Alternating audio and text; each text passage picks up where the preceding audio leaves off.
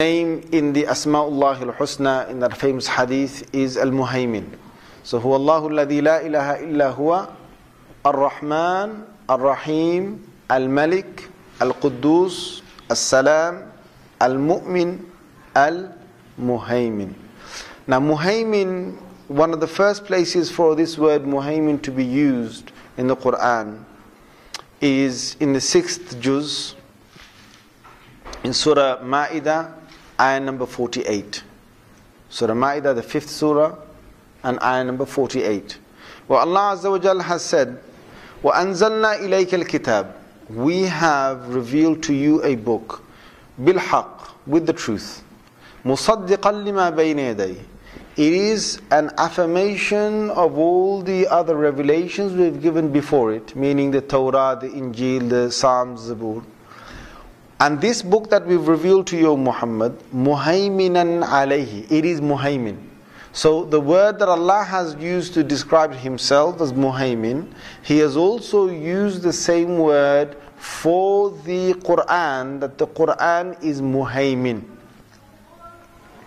فَحْكُمْ بَيْنَهُمْ بِمَا أَنزَلَ اللَّهُ. So, O Prophet, you should now command with what Allah Azza wa Jal has revealed, and you should not follow any of the desires of these other people from which move away from the truth that has been revealed from you, and so on. This is the ayah that Allah Azza wa Jal has revealed and we have in Surah Ma'idah. Now what does this word Muhaymin mean in Surah Ma'idah, and also what reference does it have with Allah Azza wa Jal? Now Imam Qurtubi says that Muhaiminan alayhi means that the Quran is something which is high. Quran is something which has a high status. And this is according to not only it being the best of the books, but also because the most reward is in the Quran, and we know that. So that is one meaning of Muhaimin, of being something which is high.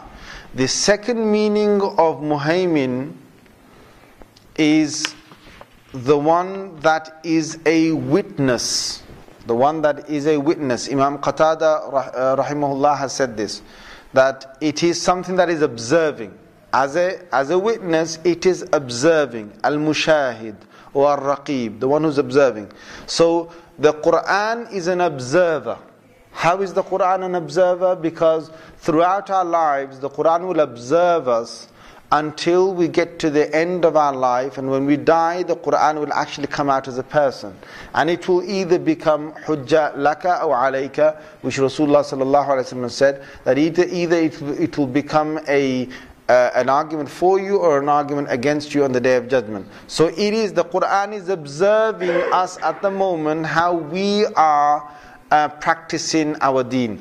And the other this meaning clearly to Allah Azza wa Jal would mean that Allah Azza wa Jal being Muhaymin is observing us. So the first meaning of Muhaymin with Allah Azza wa Jal would be that He is high, and there's nothing higher than Him, and there's nothing more we can find that is exalted than Allah Azza wa Jal. He is the one that is the highest. And the second would mean that Allah is observing us. And it also means that the Quran is a source of a means to be a observer of Rasulullah sallallahu alaihi wasallam. So if you want to find a means of judging the Prophet sallallahu alaihi wasallam, you can go to the Quran, and you will find that you will be able to observe the Rasulullah sallallahu alaihi wasallam through the Quran. So just as we've got that hadith when somebody asks Aisha radiallahu anha, describe to me the character of the Prophet sallallahu alaihi wasallam, she says that kana khuluquhu al-Quran. If you want to summarize the entire character of the Rasulullah sallallahu alaihi wasallam, you must go to the Quran. So what does that show? That shows that the Quran is, if you want to put it in other words, the Quran is the deen of Allah in terms of a book, and Rasulullah sallallahu alaihi wasallam is the deen of Allah in terms of a living entity, So they are both, in a sense, specifically the Quran is in a sense one that is in observance of Rasulullah sallallahu alaihi wasallam's life and characteristics. The Quran is that. Ibn Abbas radiyallahu anhuma here said that muhaiminan alayhi, another meaning of that is mu'tamin, which means that the Quran is a source of truth and a source of trust. A source of trust. Mu'tamin alayhi means a source of trust. So that means that if you go to the Quran, you will find that the Quran will be the source that you can use as a trust to decide what was truthful in the books before. We don't go to the Injil or the Torah, the Bible, whatever you want to call it. We don't go to that to confirm what is in the Quran, but we do the other way around. We go to the Quran to find the truthfulness of these other books. So that means that the Quran is the source of trust. So when Allah has said musaddiqan lima bayna yaday wa muhaiminan alayhi, it means that the Quran is the one that will be the basis of anything that you can trust in all the revelations that Allah has given. Imam Ibn Abbas radiyallahu anhuma, the Sahabi, and Hasan al-Basri radiyallahu rahimahullah, he has said that the Muhaymin also means Ameen, which is just as Rasulullah sallallahu alaihi wasallam was given a title that he was al-Ameen, the trustworthy. The Quran has got that status as well, that it is trustworthy. Now, haymana yuhaymin, the word that muhaymin comes from, haymana yuhaymin in Arabic, means that something is a guarding protector over something else.